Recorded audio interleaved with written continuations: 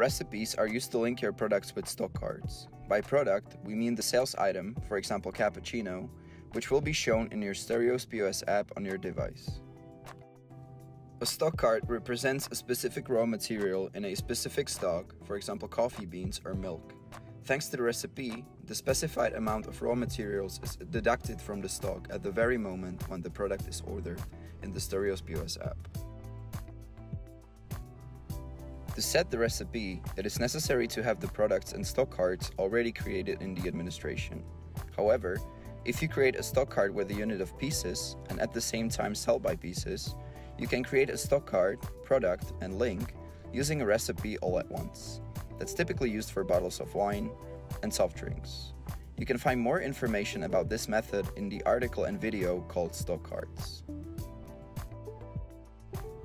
When creating a recipe, you can find the product for which you want to set the recipe in the Setup tab. In our case, it will be cappuccino. Click on the New Recipe button to go to the settings. You assign individual ingredients which are used for a specific product. Just start typing the beginning of the name of the stock card and the system will automatically fill out the rest for you. You confirm your choice by selecting the stock card, in our case coffee beans.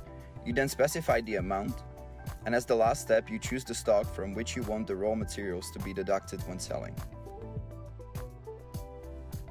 Subsequently, we add milk. Select the quantity and again the correct stock for deduction.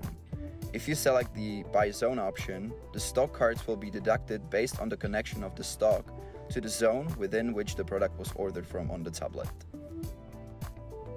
The so-called semi-product can also be added to the recipe. You can find more information about this method in the article and video called Semi-Product. Once we have it set, everything needs to be saved and the recipe is ready. You can change it anytime by clicking the Edit Recipe button for a specific product.